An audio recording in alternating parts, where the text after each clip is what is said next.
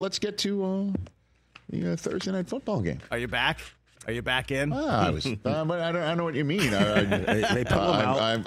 I rediscovered football last night too. Pull them out. Wow. No. Listen, Thursday night football. I don't know what it is with the Jets taking on the Texans. Last year they whooped up on them, 30-3, and this year the Jets hadn't won since the Week 3 Thursday night football. And again, just to refresh everybody's memory, last night was Week 9 Thursday night football. Right.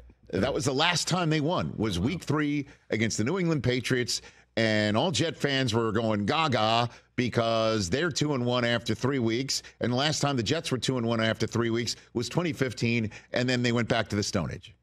And they didn't win a single damn football game until last night. And at halftime, it sure looked like they weren't going to win this football game. Because I remember, again, in London when we pre-broadcast of the Jets and Vikings, what turned out to be the second loss in a row for the Jets in what turned out to be a 5-game losing streak. We were just kind of kicking the tires on where's Malachi Corley, the rookie receiver that the Jets chose in the 3rd round, and everybody was very high on, and look out for this guy, and he didn't do a damn thing, and he was, healthy scratching and all that sort of business, and the general sense you got is that he wasn't ready yet. He was a little too raw. And last night kind of showed it. On an end around, he runs to the end zone, and the Jets go up 7-0, and he let go of the football before he got in the end zone. How did guys do this? Which is like a college move. You see that in college, right? Or Deshaun Jackson way back in his early days, fresh out of Cal. Yeah. And so Halloween night, a treat for the Jets becomes a trick on the spot, and we're still scoreless. And that's the way things were looking. Because the Texans didn't come out looking very, very good themselves. The Jets defense showed up last night, and we'll talk about that a little bit when we talk about the Texans in short order. But I don't know what happened at halftime. I don't know what the interim head coach, Jeff Ulbrich, told this team, or what Todd Downing was chatting with Aaron Rodgers, or whatever happened. But there were some Wheaties being served, figurative Wheaties being served, and the Jets' first 3 possessions of the half, touchdown, touchdown, touchdown. Actually, the 4 Jets' second half possessions were touchdown, touchdown, touchdown, victory formation. That was it. The Jets' offense held on to the ball. They put drives together, and then Aaron Rodgers threw 3 touchdown passes, and one of them quite literally and figuratively leaps out at you. And Davante Adams is the one that puts it in the end zone to seal it. As 8-17 turned back the clock just when the Jets needed it. By, instead of settling for a field goal and allowing the Texans to potentially put together a game-tying drive, Aaron Rodgers and Davante Adams called ball game on a touchdown grab that looked like it was Lambeau Field, quite frankly. And Aaron Rodgers coming into the halftime locker room with 69 total yards. Nice. Left the game with now 69 career touchdown connections with Davante Adams. Even nicer. There you have it. 224 yards in the second half total for the Jets. Aaron Rodgers in the second half of last night's game, 179 yards passing, just 32 in the first half. Which, by the way, was the fewest in the first half and tied for the fewest in any half in his career. So just when it looked very dark, things dawned, and Garrett Wilson to the rescue. Now, again, I like retelling stories here. I don't know if you're aware of that. But I don't know if there's ever a new audience. And things that I keep mentioning are remarkably relevant, I'd like to say. In this regard, in London, when I sat down with Aaron Rodgers and the rest of the crew before the Vikings and the Jets, we were talking about the wide receiver room. And we were talking about how things weren't all on the same page and how Rodgers last year, it would have been much better to have had all of the kinks worked out last year in a very distant way, similar to what's talked about with Anthony Richardson right now. Injury cut short all of the let's get your feet wet, let's get working through all the kinks so year 2 you can hit the ground running type of reps. And last year didn't have it. And how some of the guys in the receiver room needed to know about getting open at the right time and needed to know about running your routes at the right spot and needed to know about being patient or when to push it or where he's going to throw it. If he needs to throw it in a certain spot at a certain time, he's going to throw the guy open. He's going to throw the guy back shoulder. That these things need to be worked out. And that's when I asked if 17 could help, referring to Davante Adams. And at the time, Malachi Corley was wearing 17, and Rodgers says, "You mean Malachi Corley?" "No, I mean Davante Adams." And how Adams could potentially not only be the voice in the room to tell this is where you should be, that's where you should be, stay confident, keep your chin up. Another guy in that room who's going to the Hall of Fame at the position of some of those guys in the wide receiver room, that would be helpful. And it was apparent that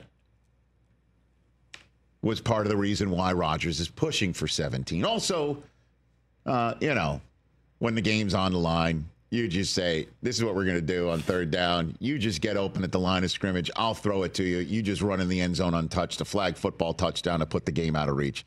That's one thing. But Garrett Wilson also being a guy who can make plays if given the opportunity, and maybe more opportunities with Davante Adams being there. And I don't know, man, because he is on a nice little heater, Garrett Wilson, and I understand the Jets haven't won in a while, but he's got 90 receiving yards or more in 4 of his last 5, and last night a receiving touchdown on a opening drive of the second half where the Jets had to get something positive as fans were starting to chant, "Sell the team," in the first half of that game. And then a touchdown that if the Jets can actually start putting wins together, if the Jets can actually start stringing them together, we will be talking about this catch as the moment. Because it's being mentioned in the same vein as Odell Beckham Jr.'s one-handed grab on a Monday night, I think. Or it was a Sunday night against his Cowboys, the famed one-handed grab. Yep. Because in a loss. In a game they lost. 3rd and 19. Right. 3rd and 19. After a holding penalty, knocks him back, and maybe the Jets are going to have to settle for a field goal here to tie the game that the Texans are just taking the lead in. Rodgers throws it to the end zone, and Wilson reaches up with his right hand, brings it in, and turns around. And as he's going down to the ground, it sure looked like his shin was down. Ruled incomplete after further review. Touchdown. OMG. Rick Dalton Schiff right there. That's why they drafted him. That's why he was the offensive rookie of the year 2 years ago. Man, look at that picture. That's why you draft him. That's how special he is. You know what that looks like, right? Of course. We actually have the side by side. It does, in fact, look like the Jumpman. If you reverse the Jordan Jumpman logo, as a matter of fact, it looks exactly the same. It's just one ball is oblong and the another one is round. His arm. One guy is going backwards as he's jumping. The other guy is obviously going forwards to jam it. And sorry, Adidas. I know. That's the last thing. Too bad he's an Adidas guy. He's an Adidas guy. It's the last thing Adidas wants their their guy to be bringing to mind. He's wearing a Nike jersey though, so I mean, what are they going to do?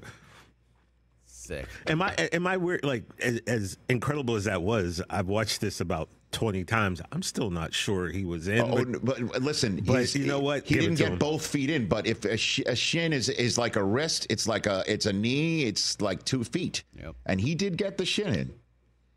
He got the shin down before the knee hit, though. Yes, I've watched it over and over and over again. And as a matter of fact, Jeff Ulbrich was telling the officials. Doesn't matter if you see it TJ's way based on the actual physical feat. You mean most of America's way? I mean, I was talking to the ref when they were reviewing it. I'm like, just for the sake of posterity, you have to say that's in, just so it goes down in history. It would rival the Odell catch. It was amazing. And Ulbrich has just, got to be bouncing off the walls because the Jets came up with a win. And you heard Albert Breer on Wednesday saying everybody's on pins and needles in that building and so on and so forth. And it's not a fun place to work.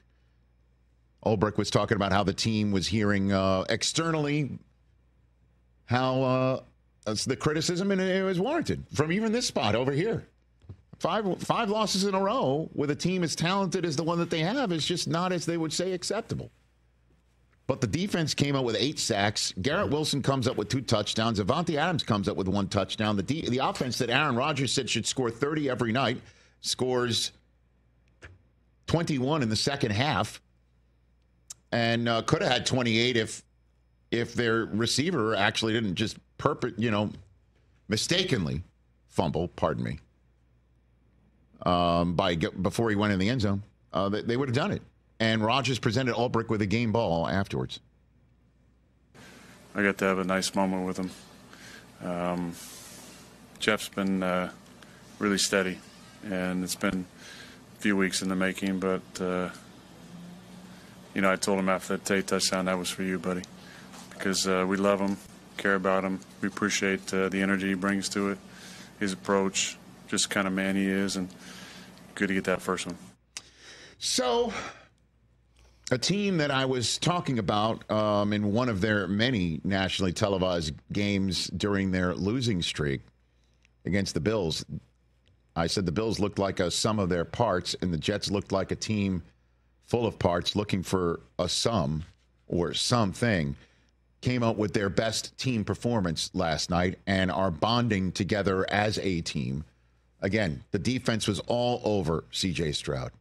They couldn't stop Joe Mixon, but they stopped everything else while the Texans come in all banged up at wide receiver.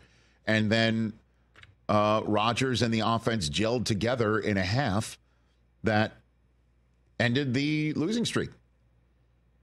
They played a team game and are bonding together as a team around their interim head coach. The only question is, what next for a team that's never made the playoffs after starting 3-6 as they now are?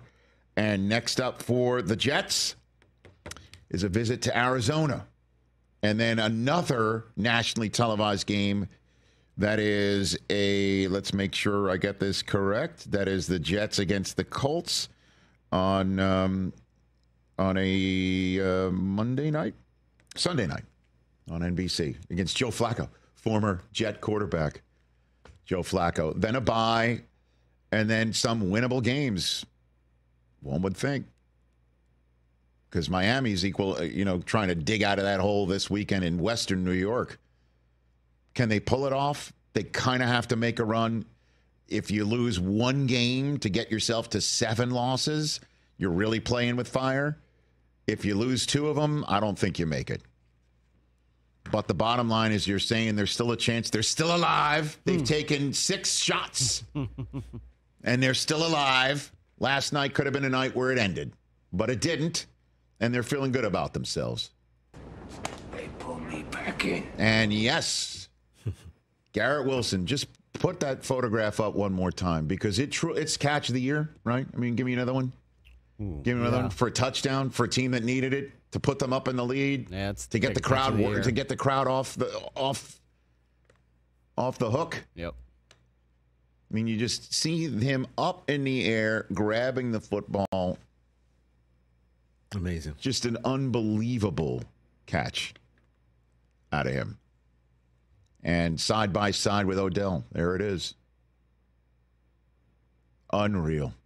Yeah. I mean, just when the Jets needed it. The reverence that these players, this generation of receivers have for Odell was amazing because after the game, they was asking Garrett about comparing the two, and he basically was just like, no, Odell is that boy. Like, that is the catch. He wouldn't even think about putting his in the same category as He Odell. said he was being humble about it. Well, he needs to be unhumble and recognize what he did last night. Catch the Rich Eisen Show every single day on the Roku Channel, 12 to 3 Eastern, for free.